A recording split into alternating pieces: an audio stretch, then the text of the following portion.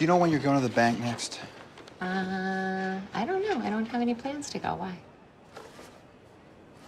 Wow. I work with uninsured patients, and most uninsured patients pay cash. I just thought you could deposit it for me.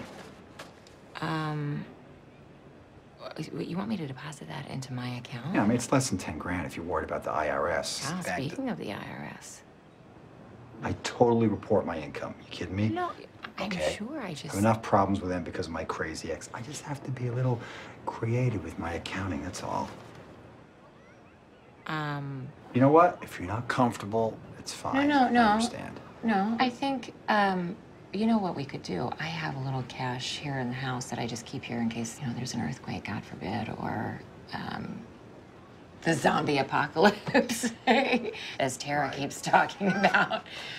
We'll just put it with that. Perfect.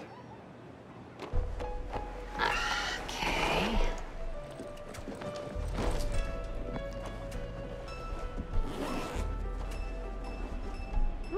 How much is it?